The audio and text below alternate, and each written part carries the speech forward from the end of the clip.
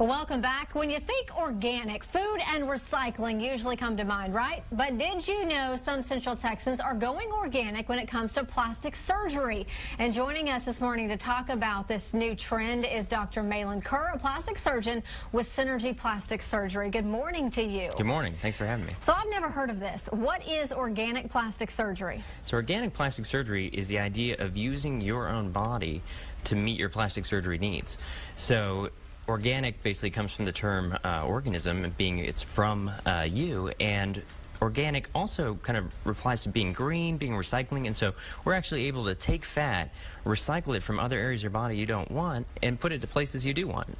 So sounds simple enough. Yeah. So recycling your own fat, can you put this anywhere? You can put it in a lot of places. Okay. I would say clearly the most common places are going to be the breast area, the buttocks, and the face. But you can put it in hands. Hands, as we age, we start to see tendons and veins in our hands, and that's a clear sign that someone's getting a little bit older. So the fat just allows you to really rejuvenate those areas. So in the face, we look at cheeks, into the folds, places where people would traditionally get a filler or an artificial substance. Which has its purposes, but fat, it can be permanent, will last the rest of your life, and works like the rest of the fat in your body. If you gain weight, it'll get bigger. If you lose weight, it'll get smaller. And so the application for breasts and buttock is also tremendous, and those are things that are really starting to take off in the Austin area. And you sent us some photos, so if you could walk me through what some of these pictures are, if we could get those up in just a second. And you also tell me that this is becoming more and more popular. Yeah, I mean, even in this last week, I've probably had about a half dozen people ask me about it, and that was from, you know, maybe one person a year, years ago.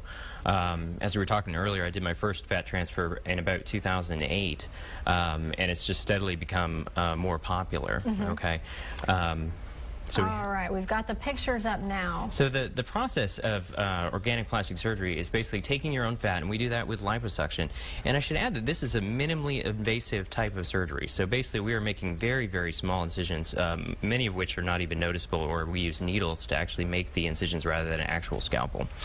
And we harvest the fat, and then we harvest that fat into IV bags, and we centrifuge it. And you can see that picture of me with the handheld centrifuge, and we're basically separating the fat out from the surrounding blood and serum so that we can just get the cells.